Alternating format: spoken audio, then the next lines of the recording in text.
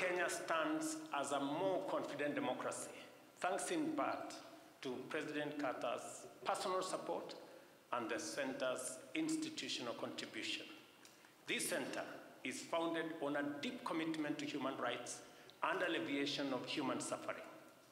Its impactful work has improved millions of lives worldwide by contributing to conflict resolution, promoting democracy, democratic norms, building an accountable institutions, and supporting disease prevention.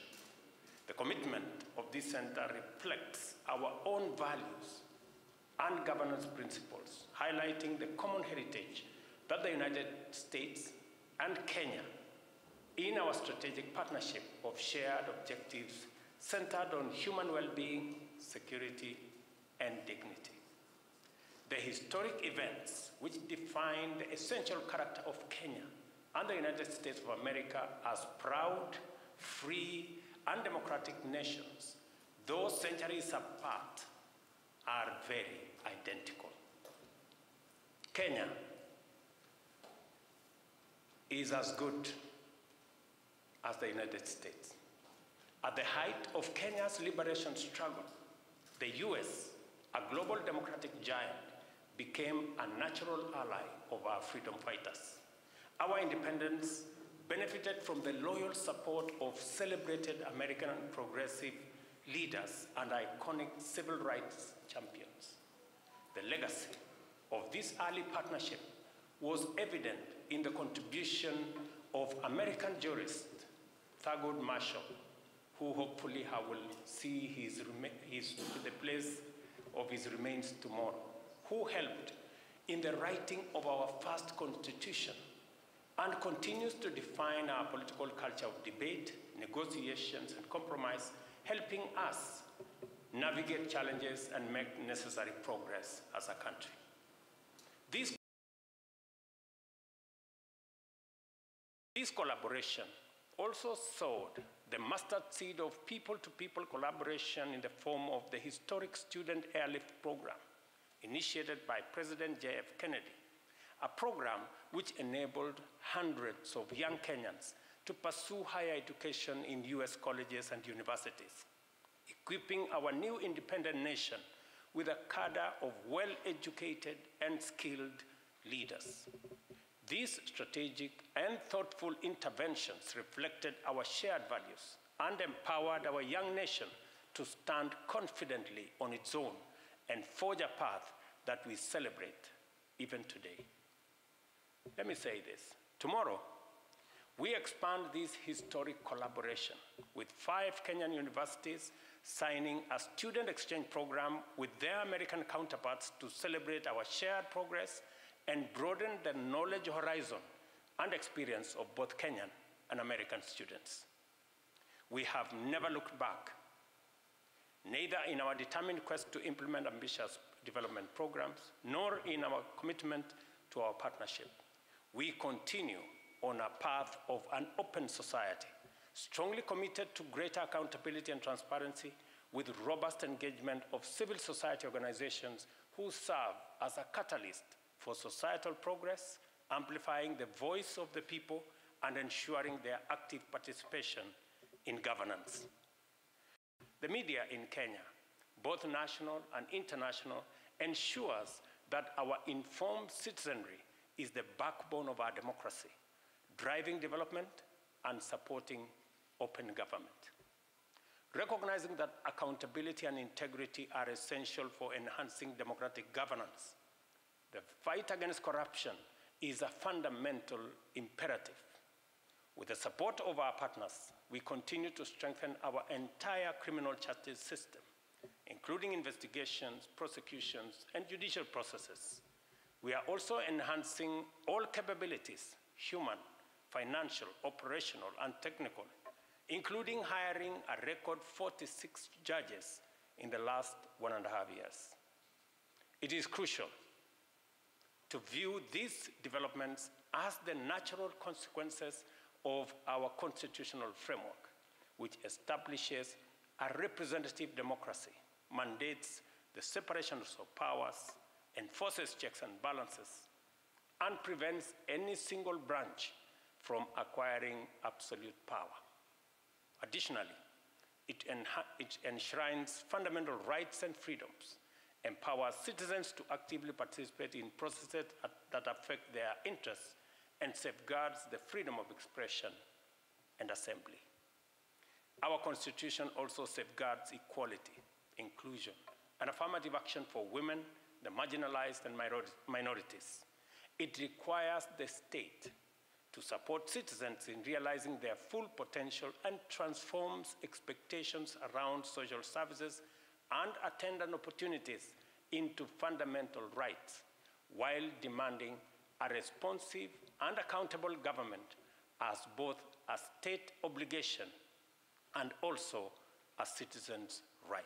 Since the people of Kenya are the ultimate holders of all sovereign power, leaders like myself and many seated here have an irrevocable covenant to return to the ballot every 5 years, to renew their social contract with the citizens. We celebrate the right of every Kenyan to choose their political representatives and participate in public decisions as a fundamental principle of democratic governance. In fact, I'll give you an example. In the last election, it was particularly very interesting. There was a narrative that had been weaved that the elections will be decided by something called the deep state and the system. But believe you me, if the deep state was to decide or the system was to decide, a different person would be standing before you today as President of Kenya.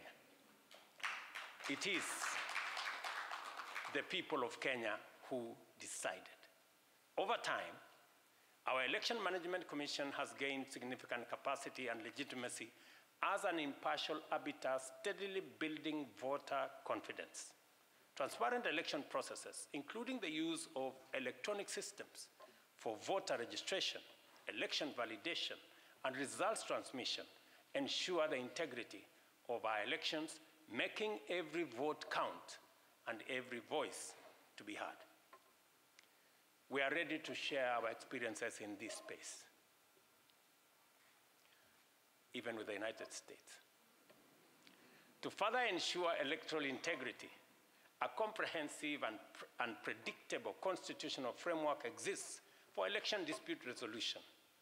Notably, the Supreme Court has resolved presidential election disputes 4 times, including annulment of the 2017 election, in which I was a candidate. I tell you, it's not good when your election is annulled, but it is democracy, and we choose to respect. It is quite fitting that I delved into a detailed examination of the evolution of our country's electoral institutions and democratic credentials, given that 2024 is an unprecedented year for democracy. This year, nearly 2 billion voters in 90 countries, including the United States and 18 African nations, will go to the polls. This is a crucial time for reflecting on the need to strengthen democracy worldwide. Many countries are in economic and debt distress occasioned by climate change and compounded by an unjust international financial architecture and also an imperfect multilateralism. We now run the escalating risk of democracy and free markets being associated with poverty and suffering, lending credence to the widespread lamentation that democracy is or has been on the retreat in many parts of the world, including Africa. Later this week, I will have the privilege to engage with members of the American Congress, and I'm happy one of them is here, to make a case for many countries in Africa, including Kenya, seeking a just international financial architecture that will afford every developing country concessionary development financing to support our economies, build resilience against the effects of climate change, drive our belief in free market economy, and energize our democratic enterprise. Kenya hosted the World Bank's IDA 21 Replenishment Summit 3 weeks ago, bringing together the African continent and the World Bank to urge our development partners, led by our friends, the United States of America, to enhance their contribution to the concessional window of the World Bank so that we can support developing countries. I believe the United States of America has a historic opportunity to lead the free world in dealing with this economic situation and give meaning to democracy and free market economy worldwide, including in Kenya and many other developing countries. As we strengthen our democratic values, we recognize their alignment with shared aspirations of humanity. Like the United States, we believe that the fulfillment of Kenya's destiny is inseparably intertwined with the overall well-being of humanity. In this context, Kenya has been and will continue to be a leader in the search for sustainable solutions to regional and global challenges.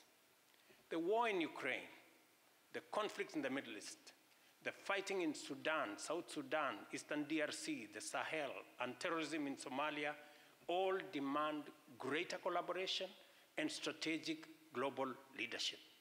Kenya is leading the institutional reform of the Africa Union to enhance its role in economic development, peace and security, and stability across Africa, and foster infrastructure development.